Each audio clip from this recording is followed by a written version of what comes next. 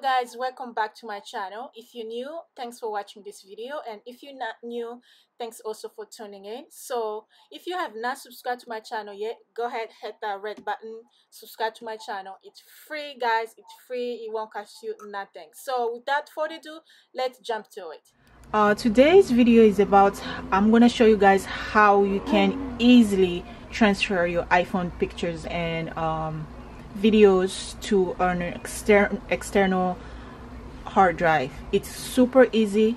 I figured out this not long ago because I was having a problem with my phone. My phone had, I used all the storage and I couldn't take any picture anymore or video, so it was kind of annoying, to see that I cannot do anything of that, because I love taking pictures and videos for me and my family.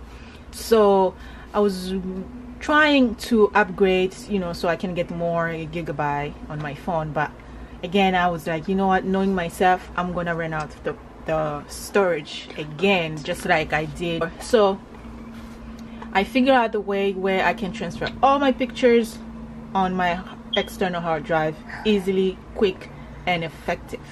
So first, what you're gonna do is to connect your external hard drive. So mine is right here. It's easy to connect it for the first time. If you buy it, you just plug it with the USB connected in your computer, your Mac computer, and then you follow the instruction. It's simple, easy. And also you need to connect your phone. So my phone is already connected. You can see here, it's my name, that's my phone, and I have 64 gigabyte, and I pretty much use all of it. And if you see, my computer has actually a lot of storage. If you see here, it has like 1.3 TB, but I don't want to use my computer space, because again, I don't want to end up with the same problem that I had on my phone when I can easily use, my external hard drive. So that's what I'm doing. So if you have not plug in your phone, you go ahead, you plug your phone, and you have to see it on iTunes. And once you see it, and then you have to go and search for the image capture. So you look for image, so it's right there, and you just click on it, and there you go. It's gonna bring you to your phone, and you can see my phone is here. And I have pretty much over 3,000 pictures. I had more than that because I transferred most of them already.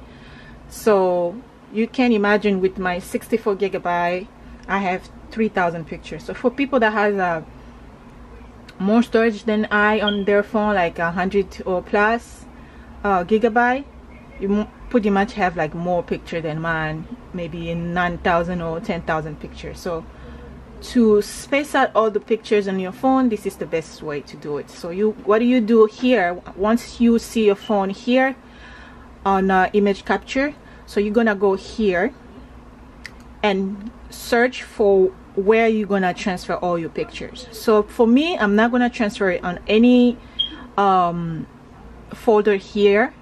I'm gonna go ahead and click on other. And once you click on other, you're gonna look for your external hard drive. This is my external hard drive. You're gonna click on it, and once you click on it, you're gonna create a new folder. You're gonna press on new folder, and once the new folder come up, you're gonna go ahead and name it. So I usually just put it by date. So June, let's say June 18, or no, June 20, 2020. And once you do that, you can do anything you want actually. And here you can also separate your kids picture. For example, if you have kids, your picture and your partner picture is separate, so that way it's easy for you to find them on the hard drive. But for me, I put all of them in one folder. So once you name it, you just go ahead and create. So it's gonna be here, as you can see. This is the one I already transfer, and you click on the folder that you just create and choose. So once you choose, it's gonna be here, and then that's when the fun part comes, and where you can now transfer all your pictures.